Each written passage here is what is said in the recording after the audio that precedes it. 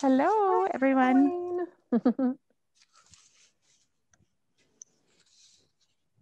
Christina, I thought you were outside. Oh, right. You want to know where I am? It's pouring rain. I'm just right here in the library. I can actually even just leave that. You could. It looks nice. Yeah. So, yeah, it is pouring rain here. And I don't have anybody coming in here. I'm just gonna grab this phone real quick. 1 second. Sure. So did you all get the book in hardback, or did you do audio, or did you use the digital libraries? I did audio. Hardback. Hardback. Hi. Hi, Beth. Hi. I forgot to turn on my speakers. Oh. I read the book in, I don't know, last June or something. The audio book was fun because it was narrated by Tom Hanks. Oh, cool. Cool. I did the audiobook myself. That's how I can get most of my reading in. Yeah, me too. Yeah, I heard multitasking, right? Mm-hmm. I do the same thing, Morgan, with all my commuting to and from work. It's the only way I can get like adult books read. Otherwise, I'm just reading kids' books with Leland. That's the truth, yeah. And we had the audiobook here available for people to check out, same with large print and regular print. And I was having people commenting about how Tom Hanks just made it so believable being the narrator for certain characters. Cool. Yeah, actors have that inflection even in their voices, just as You're sideways, Chandra. narrators. Good to see you. You made it. Chandra. Am I good? Christine, Everyone else. Yep, Elaine, Anne. There you go. It's a better angle the other way, but let's see. And I was teaching my 9-year-old. He has to do a lot of Google Meets, so they're like Zoom for his virtual schooling. And sometimes he has like the Chromebook really low, and we were talking about the whole like double chin thing that it looks like when you're doing that. And he's like, oh, and sometimes they have to take like or make Flipgrid videos where they submit their work as a video, and then they have to do like a selfie picture with it. And we were just joking, and he's like, maybe I should do one like this with the double chin. No, just don't do that. He's like, but I kind of want to, because you're not supposed to. So. It's good to embrace that stuff instead of taking it personally. I want to make people laugh. Hi, Ruth. Hi. So do you want me to get started, or do we want to wait a bit? So I know Nancy's not coming today. Anybody know of anybody else that said that they're planning to jump on? I think this is probably most of the group here that would be here today. Sure. So and I'll just add that we have to end right at 3:30. So there's another meeting that's happening right after. So good to know. Perfect. Thank you. Okay, so yeah, Thanks. Chris is jumping in here 1 second. Chris is joining. But yeah, so Elaine is going to be facilitating today. So thank you, Elaine, for doing that. Appreciate it. Oh, and thank you for setting all this up. Oh, Morgan. She's the one that sets it up and then trained me on this one. So thank you to Morgan too. All right, looks like Chris is fully connected now. And I'll keep adding people as we go. So sure. Okay. Right, we're getting started. Thank you, Elaine. Okay, yes. I was just going to give a little background on Ann Pattchet, and then we'll start in with a few questions, and we'll see how it goes. Let's see. She was born December 2nd, 1963, which makes her almost 57, I think. Let's see. Pattchet was born in Los Angeles, California, and raised in Nashville, Tennessee. Her mother is the novelist Jeannie Ray. Her father, Frank Pattchet, who died in 2012 and has been long divorced from her mother, served as a Los Angeles police officer for 33 years and participated in the arrests of both Charles Manson and Sirhan Sirhan. The story of Pattchet's own family is the basis for her 2016 novel, Commonwealth, which I thought was good because we did that on a previous book club meeting. about the individual lives of a blended family spanning 5 decades. Education and career, Pattchet attended St. Bernhard Academy, a private Catholic school for girls run by the Sisters of Mercy. Following graduation, she attended Sarah Lawrence College and took fiction writing classes with Alan Gurganus, Russell Banks, and Grace Paley. She managed to publish her first story in the Paris Review before she graduated. After college, she went on to Iowa's Writers Workshop at the University of Iowa. And then just a little bit more here. In addition to her other novels and memoirs, Pattchet has written 4 publications such as the New York Times Magazine, Washington Post, Oprah Magazine, Elle, GQ, Gourmet, Vogue. And a little personal information, Pattchet was only 6 when she moved to Nashville, Tennessee, and she lives there still. She is particularly enamored of her beautiful pink brick home on Whitland Avenue, where she has lived since 2004 with her husband and dog. When asked by the New York Times, where would she go if she could travel anywhere, Pattchet responded, I've done a lot of travel writing, and people like to ask me where I would go if I could go any place. My answer is always the same. I would go home. I am away more than I would like, giving talks, selling books, and I never walk through my own front door without thinking, thank you, thank you, thank you. And this is kind of funny because I bet we're all feeling like we used to feel that way, but we're home so much now. In 2010, when she found that her hometown of Nashville no longer had a good bookstore, she co-founded Parnassus Books with Karen Hayes. The store opened in November 2011. In 2012, Pattchet was on Time Magazine's list of the 100 most influential people in the world. She is a vegan for both moral and health reasons. And it looks like at the end of this information I had that from 1992 to 2019, she's written 11 books. So, I just, may I add, our granddaughter went to Belmont College in Nashville. And so when we visited her, we went to her Pattchet's bookstore. Oh! And it was in a little mall. It was like a mall that was made a U off the main street. So it didn't have a huge presence, and it was long and narrow and it was lovely to be in there. It was just fun to just be in the environment. Cool, cool. So that's very fun that you did that. Did everybody like the book or not like the book? No. Who's saying no? Vicki? Chris is saying no. Chris is saying no. Okay. Okay. I have a problem with her writing, and it's too bad because I know it's me, because too many people I know love her writing, but every time I pick up one of her books, I feel this cloud, this dark gray cloud, and I keep reading and I keep reading, and I thought, especially because I was reading it before the election, I didn't need any more downers. So unfortunately, I would love to enjoy her work. Don't like any of her stuff, which is too bad. You know, why can't I see Chris? I can see you now. Okay, she kept saying Chris, and I heard you speaking. Yeah. Where are you? Okay, did everybody else like the book, or no? Any other feelings on that? Oh, Vicki, not so much? No, I find her characters, I like to read a book that stays with me through the day when I'm doing other things. I think, oh, I can't wait to get back to the book. Yes. Or wonder what that character's going to have happen to them. And I find her characters very forgettable. Oh, okay. Yeah, you know, I liked it, but it's like you say, she has an interesting way of writing.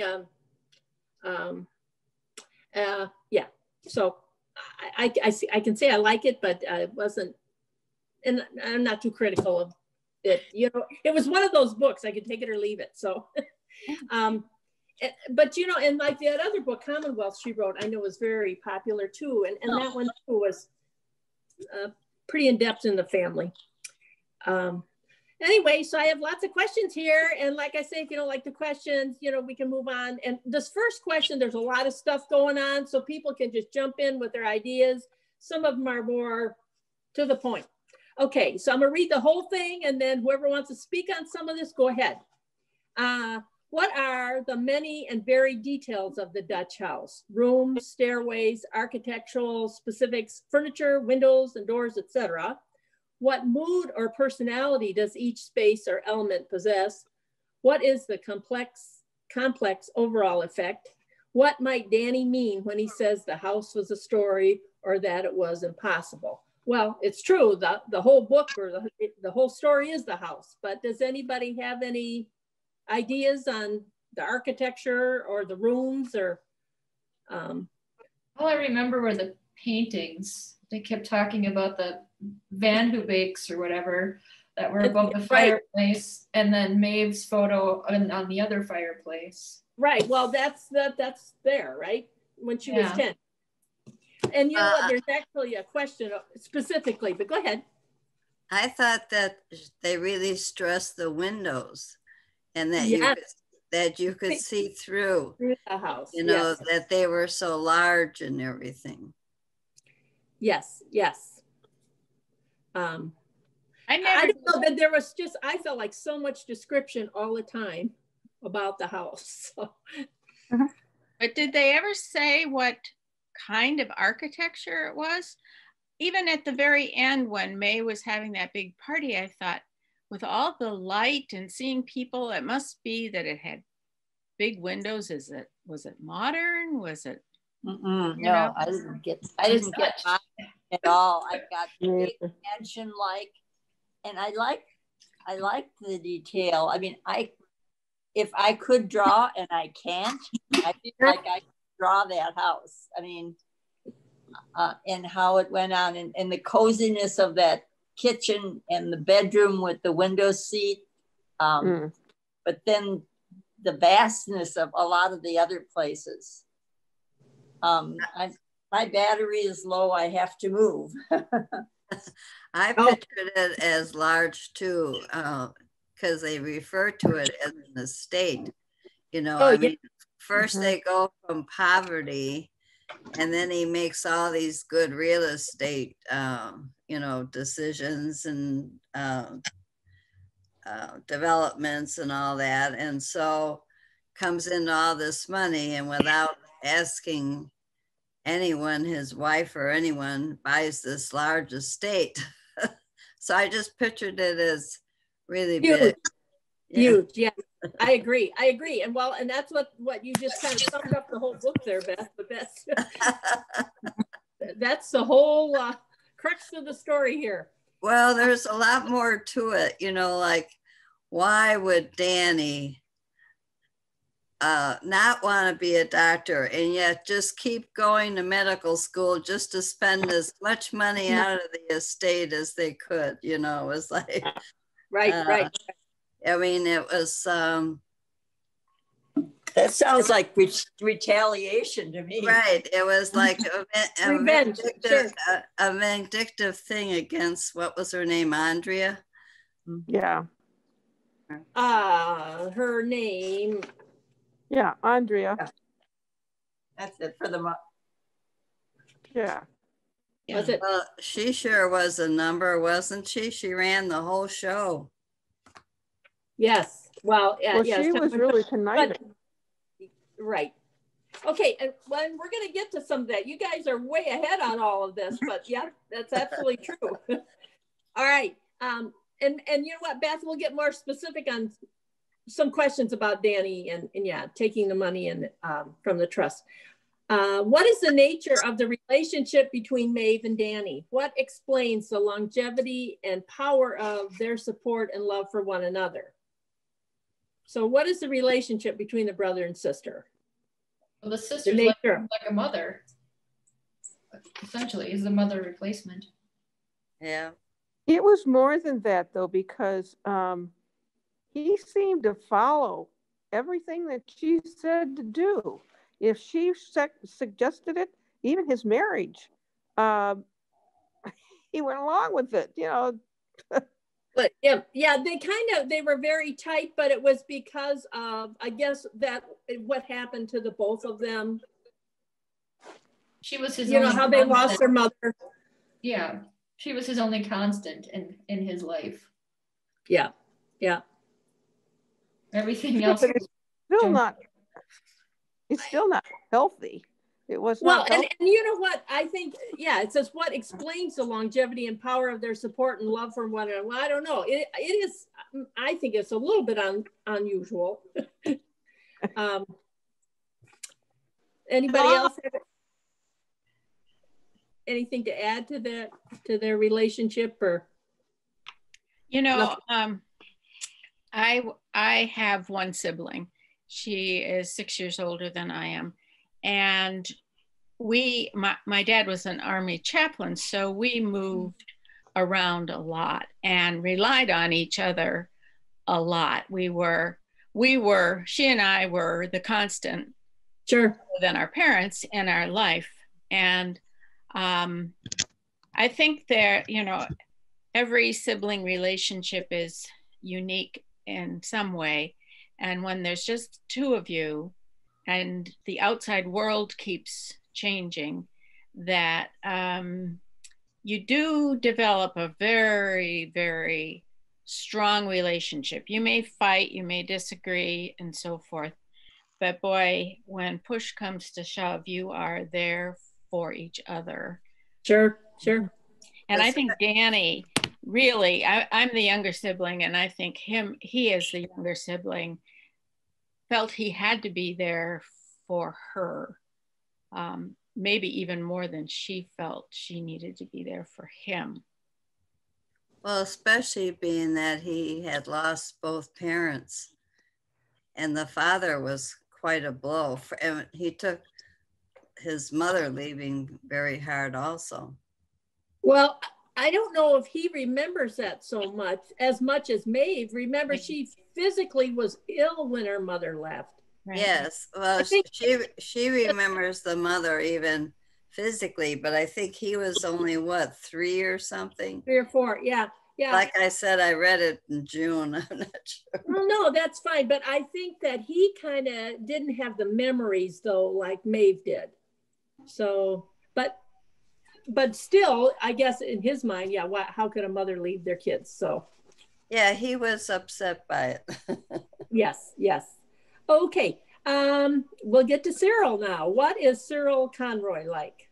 How might specific behaviors, routines, and decisions of his have influenced Maeve and Danny?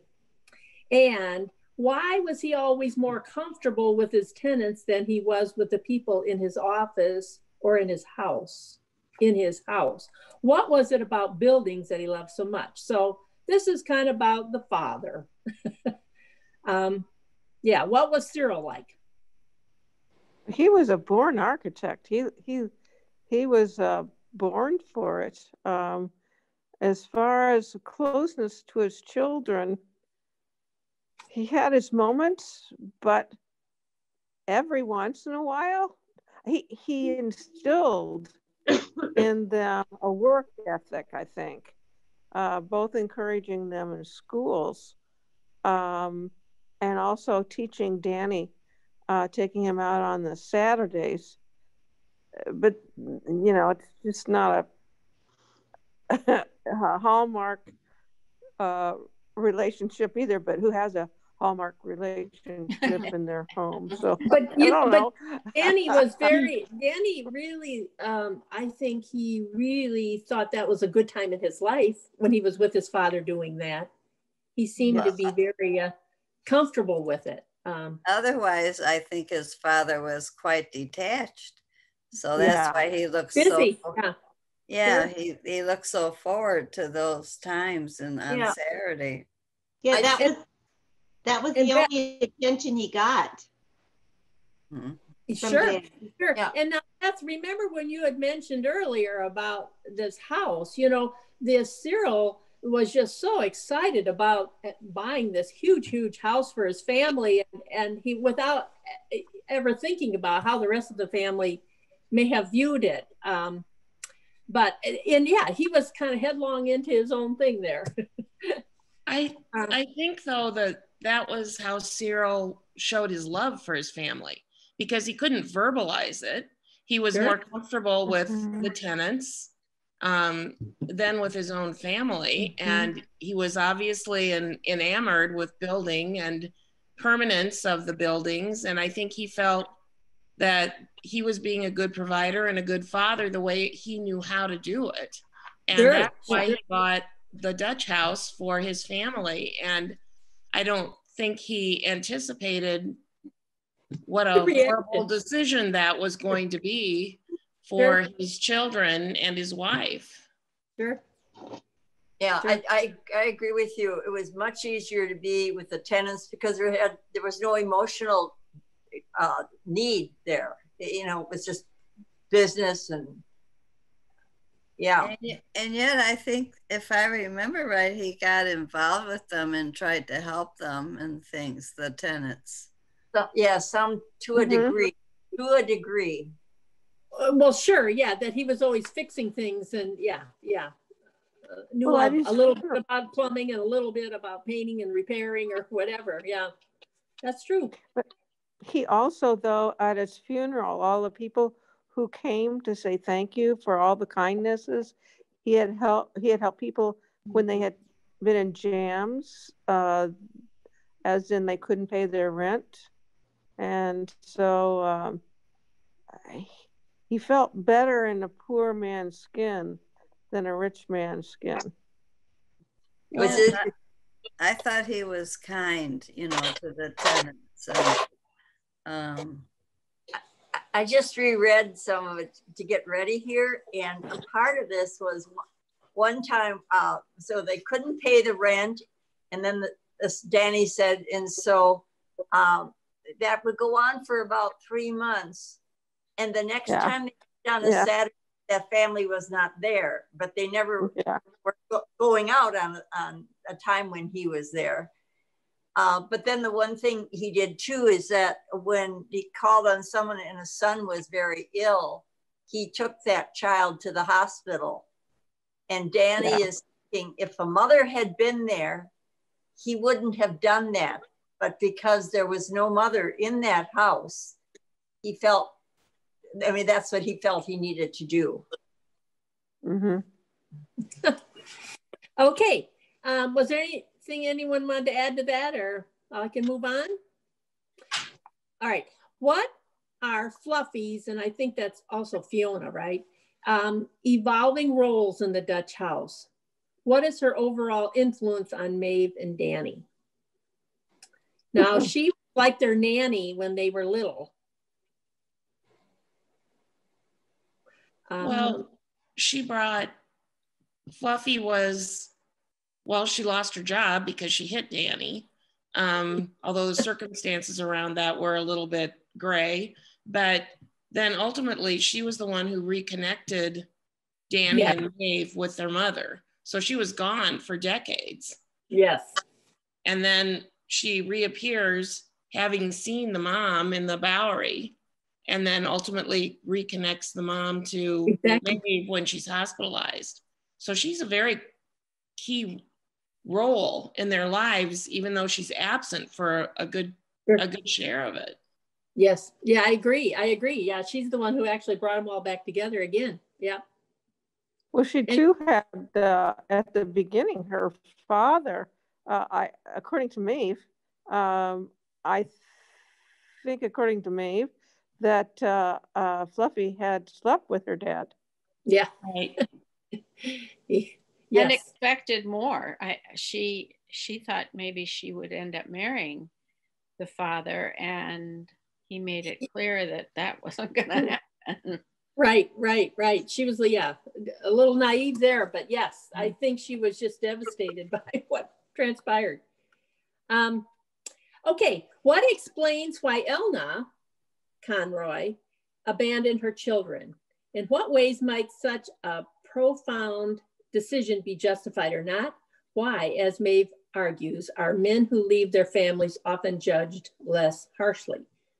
So I guess we'll start with what explains why Elna Conroy abandoned her children. It wasn't until the end of the book that we really got the full picture on that. But it was interesting. Anybody have any comment on Elna leaving her children? Well, they said Elna was crazy. I mean, that was kind of like the blanket description for somebody who was unhappy or depressed or had some mental health issues. And then just the one word explanation, crazy. And so obviously I think it was a sign of the times and the stigma with mental illness and a mother abandoning her children. Right. And she hated the house. I mean, she's very, I don't know, conservatively minded. You know, she's aware of the environment and everything and doesn't like a waste of money. And I mean, she wasn't consulted, and it upset her, I think, the whole time that she was there. So she couldn't, she couldn't take it. But I mean, it is strange to have that kind of a solution, you know, just to abandon your children. That's not normal. So I think she tried to explain it to them at the end of the book. Yes, I think too that, you know, her thing was, I think she's probably overwhelmed by the house, because what I gathered about her was she was just all giving, always wanted to help poor or indigent people. And she probably kept thinking this house was such a waste when she could be helping others. And maybe that was the impetus for her to leave. You know, that wealth bothered her. You know, she didn't want to be having it for themselves. So she was very conscious, you know, I don't know, I can't think of the right word, but she wanted to help others. I think it's one theme that maybe runs through this is how your house shapes you. We think we shape our house, and we do, of course, but your neighborhood, your house, how you live, shapes who you are and who you're perceived as in some ways. Oh, they live in a big house, you know, on the bay or something like that, is a perception versus, you know, somebody who lives in a little house inland someplace. And maybe she just couldn't tolerate how she perceived herself as having to live in that kind of a house, you know. We all think we want to live in a castle, but I think the reality of castle life would be impossible for me. I don't know, you know. I need a cozier space, small space I can fit into. Yeah, you know, there's another piece to that. The other piece to that is that, you know, her husband was happier, more content with the tenants, because he'd been a tenant himself. They both had been tenants. Maybe they just, neither of them ever got used to their wealth. They just were not comfortable having that wealth. I would be harsher. I would be harsher on both mom and dad. I think if she really wanted to help people, she could have found another way to do it rather than to leave her children. That's a pretty drastic thing to do. Yeah, I totally agree. Yeah. And with dad, it seems like the only thing dad did with Danny is to take him out to see these rental places, something he had to do anyway. It wasn't really Danny focused. It was just like, okay, come along, learn what you got to learn. I wasn't impressed with either parent. You know, is that Barb speaking? That is Barb. I came in late. Because I can't see you. Okay. Well, I know it's you. I just don't. Does anyone see her? Yeah. No. Yeah. Can you see me? Oh, yeah. Yes. Are you on gallery? Oh, I'm on gallery. Yeah. Wait, let me maybe readjust my gallery. Let's see. Anyway, I hear you, so I know you're there. Yeah, I'm up on my screen. Huh. Okay, well, I hear you. You're not missing anything. That's no. Well, I want to at least hear your opinion. Okay, let's move on here. I think we've talked about some of this. What were the various effects of Elna leaving her husband and children? Was it preferable, as Maeve argues, to have spent some years with her and then lost her, or as Danny experienced, to never have known her? And then it says, what are the particular emotional challenges of each experience? You know, because Maeve was very forgiving, I think, at the end. She just couldn't wait to, you know, renew her relationship with her mom. Any? Well, and didn't the help say that that mom was a really nice lady? Yes. Am I wrong? I mean, they both really liked her. Yes. And the way Maeve carried on, particularly with Danny, she had to learn a lot from, say, her mother for the short time that she was around for her. I would think that that was, you know, one of the reasons she was able to be such a good caregiver. Somebody's phone there. Okay. Right. Did anybody else have anything to add to that? Or I think it's equal. I think it's, I mean, I don't think you can say one is harder than the other. If you've never known the mom, and your brain is constantly thinking, what was she like? And why did she leave me? And blah, blah, blah. But if you knew the mom, you know what she was like, and you're like, why did she leave me? She loved us so much. She was such a good person. So I think either way, it's probably about equal.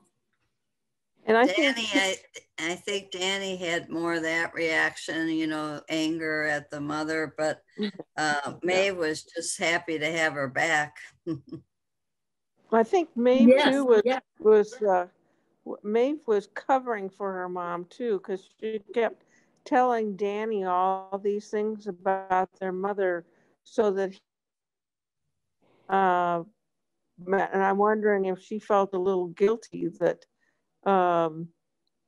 their mom left, or, I mean, you know, I'll leave it at that.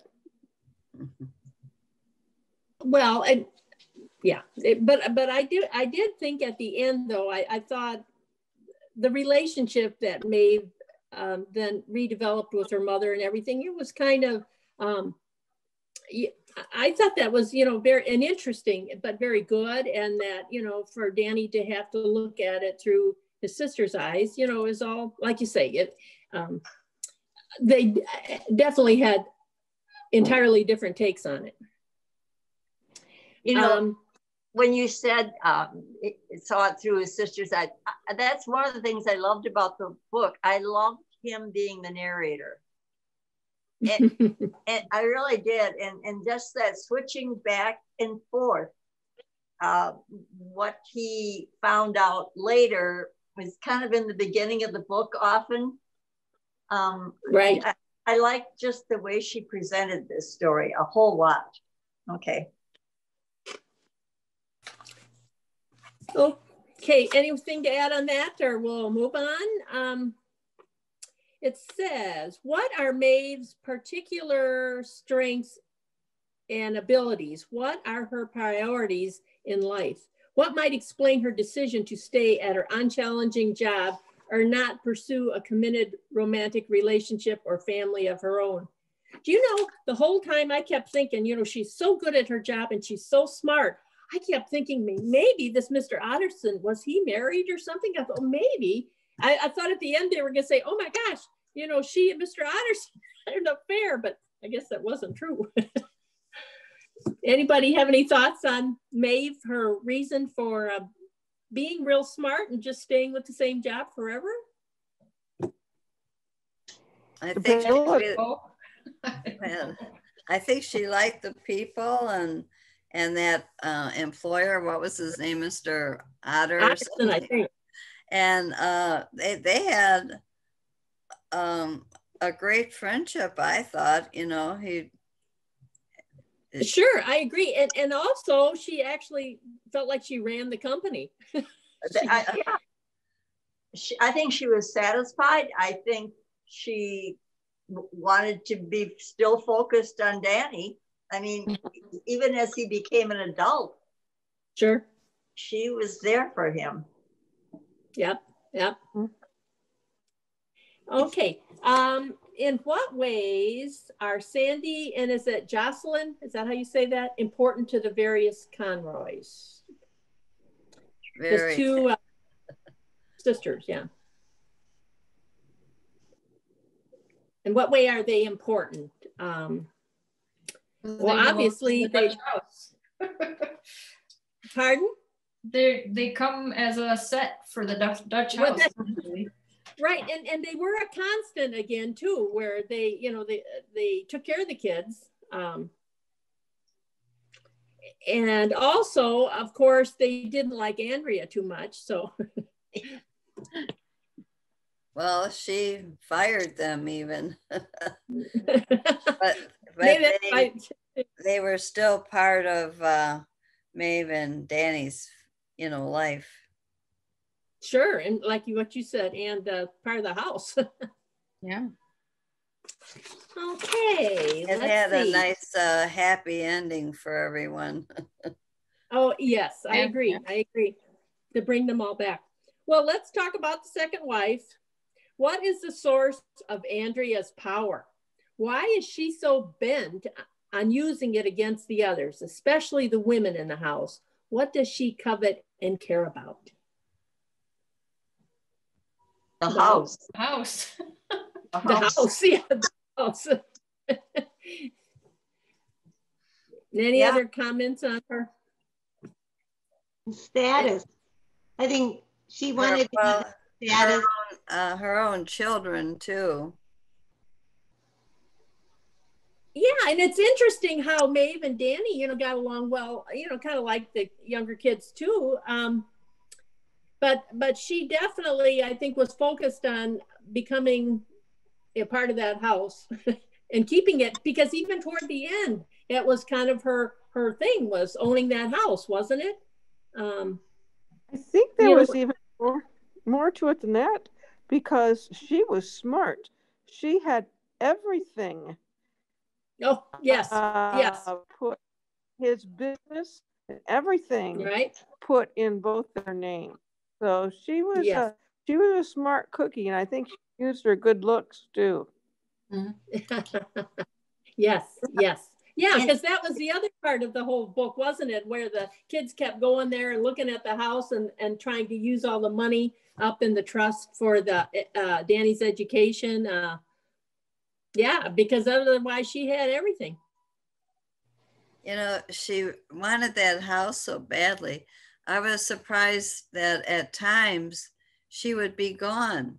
She'd be gone for a while, and then she'd come back into, you know, Cyril and all that.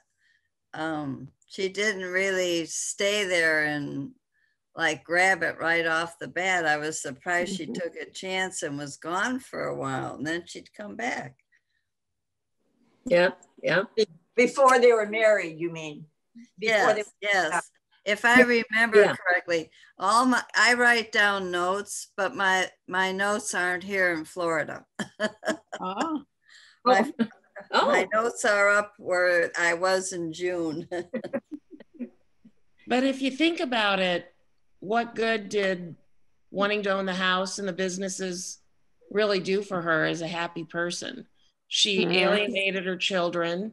Her death was very sad, tragic. She had the one daughter who came back out of a sense of obligation, probably, and a feeling that she should.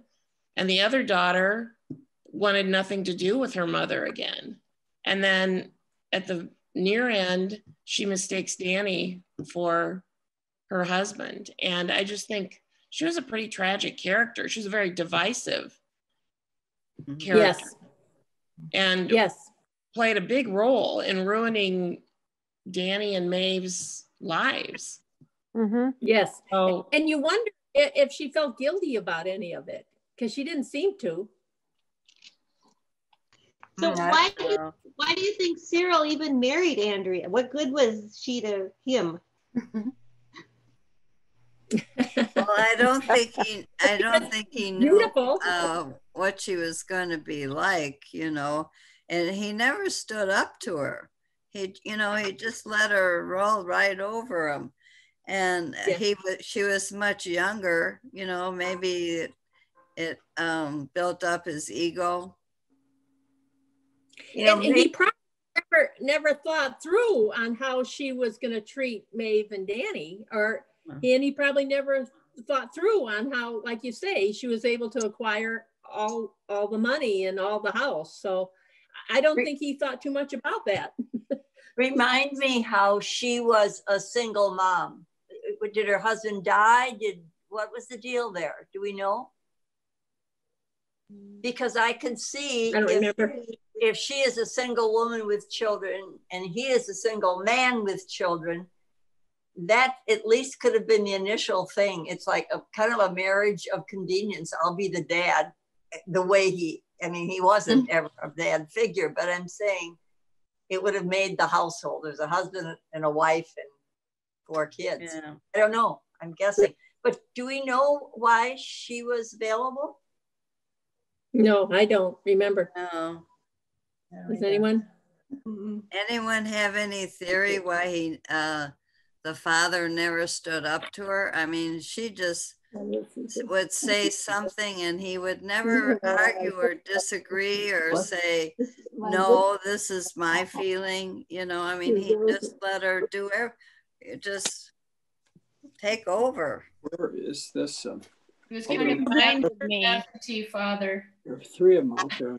4th one. He reminded me of a person who was sort of an automaton or whatever you call it, where, you know, this is my role, this is what I have to do. I lost my wife and now I need another wife. I need a house, so here's a house. You know, it was like, these are the 11 things you have to do as a husband. Okay, get a house. You know, Sure. Lose a wife, get a wife. You know, and I don't feel like we had a lot of his motivation otherwise explained to us. Yes, sure. Someone okay, now mentioned someone. Go ahead. Somebody also mentioned that he never stood up to her, but there was the one time when he was going to take Danny to New York, right? And he cut out early with Danny. Yeah, and that didn't make his Andrea very happy. I have a question too. In the end, wasn't it Maeve who came back? I thought Maeve actually stayed with Andrea until her death. It was Elna. It was Elna did. The mother. The mother. It was the mother. Yeah.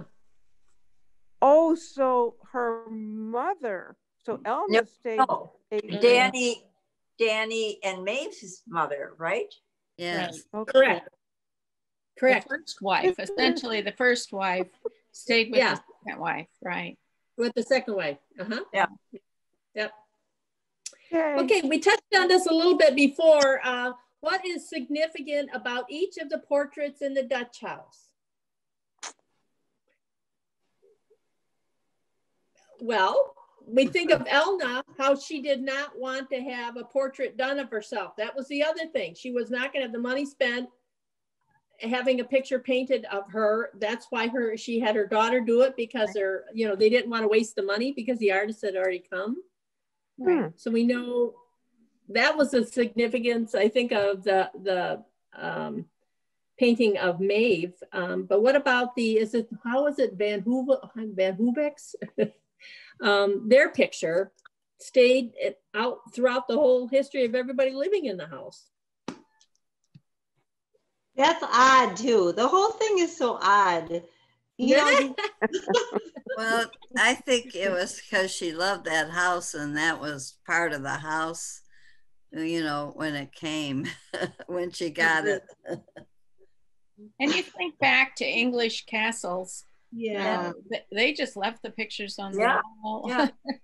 It was part of the ancestry of the place. And maybe they felt they were walking in the footsteps of those people. I don't know. Yeah, or it's part of the woodwork or the decor. I mean, that's just all part of what she loved. Yeah. Sure. And it, I mean, it was a Dutch painter, so I mean, it was a portrait of significance, even if they didn't know the people. You know, right. You would have right. said. Right. And how fortuitous that and how it worked out so well that Maeve and May look so much alike that you could put it back up there and decide who they thought it really was. Yeah. I like that too. All right. Why do Maeve? Why are there some? Can you hear me? Yes. Okay. Why are there so many roadblocks in this story that you get so far and then there's something happens that changes the whole pattern? And is that good writing or?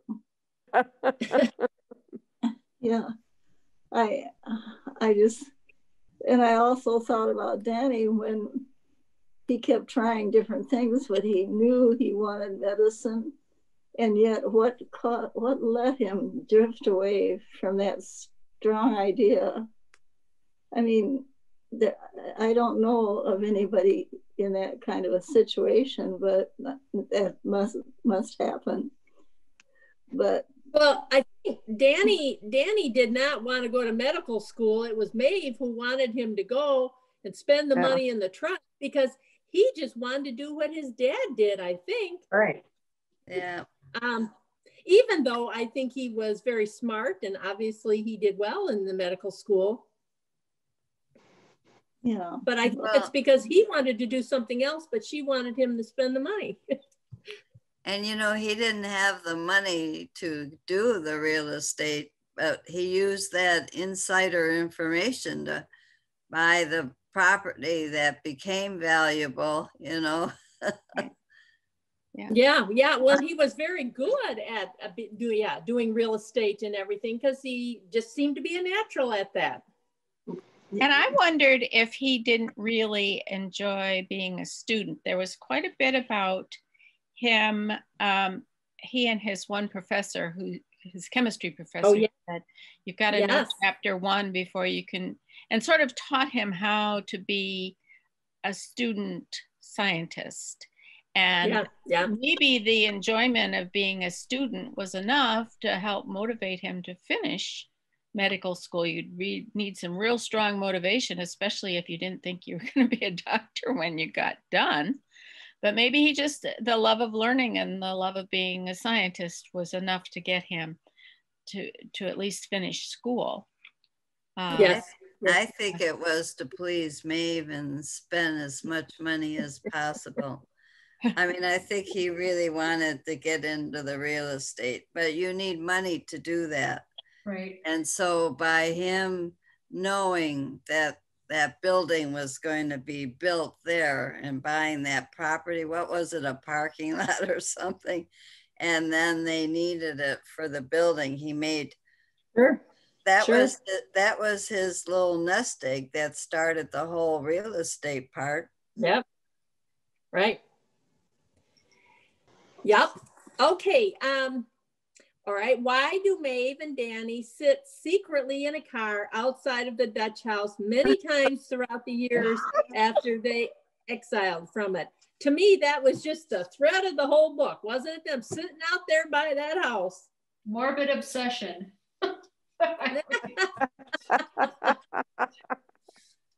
It was a little strange. My husband does that with houses that we've lived in before. He'll say, "Oh, let's drive past our old house." I'm like, "Why? We don't live there anymore." Well, but driving past once in a while. I mean, I've done that myself, but to sit and park out there and seem like they did it pretty often. I agree. I always wondered why Andrea didn't see them, or if she did, she didn't acknowledge it. I don't know. I thought it was kind of strange. But the road where they sat, I think there was a long gravel driveway, because remember in the beginning, one time she appeared at the swimming pool and they looked for her car and couldn't find it. And they went looking, was a block away because she'd had an accident. So I mean, I pictured it too as having a long driveway. It's all part of the house picture, big, wonderful. Yeah. Do you think they coveted the house? Did they covet the house? Covet going back? Oh, you mean? Yes. Well, probably. Yeah, I think they never got over kind of being thrown out. It seems like they're kind of looking for things that they missed. Danny, They were looking for parts of their childhood that they never really completed. They both kind of got thrown out, and it seemed like they were looking for part of their past. Yeah, but and aren't we all like? I mean, that's where their memories were stored. That's what they had, even though they weren't all terrific memories. That was their life in that house, and so to recall, to be able to reminisce, I think that was like the little trigger. They'd sit in the house and then they'd reminisce about the good and the bad. Isn't it Maeve who really wanted to be sitting in front of that house more than Danny? I think so. It appeared, it seemed like that. Okay, we only have a few more minutes and a few more questions here. Well, there's a lot of questions. I'm trying not to ask all of them. Okay, after reuniting, Elna tells Maeve and Danny that when she left, she knew they were going to be fine. In what ways did they end up fine or not? Let's just say as a mother, she was probably hoping they would end up fine. But so did they end up fine or not? No, they're emotionally scarred for their lives, the rest of their lives. I mean, getting thrown out of your own house at age 15 is not something you can ever recover from, I don't think. I don't think you can recover loss, but I think some people, and I believe Maeve was able to go on and live a fulfilling life. It didn't crumble her, and she didn't become neurotic or do some weird things. I mean, I'm sure she didn't like it, but I think she accepted it and moved on. And some people are able to do that. I don't know how, and some are not. I think she was older too. I think she was Danny out of college. Danny was probably. Oh, go on. I'm sorry. I did also just when I was refreshing, I got as far as when Danny was in school, medical school. He went over Easter to his sister's house, and she woke him up to go to church, and he refused, and he refused, and he refused. I think her faith might have been what helped pull her through that. I don't know. She said something about he couldn't believe that she wanted to go to church without a parent saying, you've got to go to church. And she said, I like something, the joy I sing. I like the companionship you get there. And, she just named the things that church brought to her. And so I'm thinking maybe that was one of the things that enabled her to carry on. I thought she was happy in her job and going to church and being with Danny and helping Danny. But I thought it was abnormal to have him go to medical school when he didn't really want to, just to spend as much money as possible from the trust. That it was just like a revengeful thing to do, like spend as much money as you possibly can, on your education, because that's the only money we're getting. Well, and at least she was very upfront about it, and that was exactly what she said. It was very transparent. that was what she wanted. You know, we got to end here a little bit, so I'm just going to skip over down to this question. We didn't talk too much about Celeste and Danny's family, but this one is a good one. Where what changes and transformations are suggested by May's buying of the Dutch house? So Danny's daughter buying the Dutch house. What might it imply that Danny walks with her through the darkness to enter it? A lot transpired through all their lives, and this was, you know, many years later. Well, I didn't think Maeve bought the house. She pass away? Wasn't it a May daughter? is Danny's daughter. Danny's daughter bought it. Yeah. Bought it. Yeah. Was like an actress or something, and she made some money and she was able to buy it. Yeah. And movies, entertainment. You know, if I were Danny, it's like, okay, I was in that house. It was never any much good stuff, but he had a great relationship within his own family. And maybe he wanted to put that good family into that house and enjoy the house, you know, and be able to enjoy the house. Yeah, because of this part about walking through the darkness to enter it. It's like we got through all this, and now, because the house was very bright and lit up because of all the windows. Well, and didn't he see Maeve, wasn't it? When he looked out and saw the daughter in the yard and the bench at the very end. Yeah. He thought it was Maeve. Yeah. And realized it was his daughter smoking. Right. Yeah, because they look so much alike. Yeah. So, does anybody else have any more comments? Christina said we were done at 3:30. So, does anybody else want to say anything else about the book? Well, thank you, Elaine, for facilitating. Mm-hmm. Yeah. Well, you're welcome. But I might have missed something that somebody wanted to talk about. Was there something else? Kind of depressing. I need something not depressing right now. And I'd like to ask, what is the next book? It's Becoming. Oh, Becoming, Michelle Obama's book. Oh, that's a good one. It is good. It's very good. It's a good That one. one's set for Tuesday, December 8th. Okay. Good. Is that you, Christina? Yes. Yeah, sorry, it's been really busy here. No, it's okay. I think we kind of summed up our discussion here. So if you had anything else you wanted to say, we're done. Okay, sounds good. Thank you, ladies. Thank you. Thank you. And for anybody, Hi all. I was just going to say, for anybody that wants Becoming, go ahead and set everyone. Oh yeah, if you want Becoming, go ahead and set a hold request for it. If you'd like some help with that, give us a call and we can do that. We are going to be switching, all the libraries are switching to the curbside model, like what we were doing this summer, starting tomorrow morning. So you just need to give us a call when you see that it's arrived, or if you want us to set one outside for you. Everybody's done curbside at least once here, right? I think so. If you have any questions, you can let us know. We are keeping the same hours that we have, so hours aren't changing. We'll be here. We're still getting deliveries from elsewhere, so that'll all still work. It's just you won't be able to come in to browse, for example, or pick up your holds at the desk. We would be doing that curbside. Oh no, okay. I didn't know that.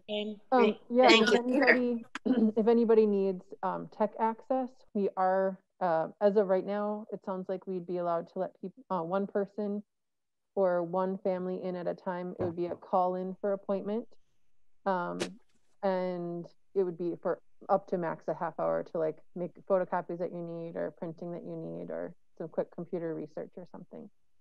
So, but that would be the only way you'd be coming in. Otherwise, we're just doing the curbside like this summer. Okay. Thank you. Okay. Yep. Thank you, Christina. Bye. Thank you. Bye. Thank you. Stay healthy. Yes, everybody. Be well.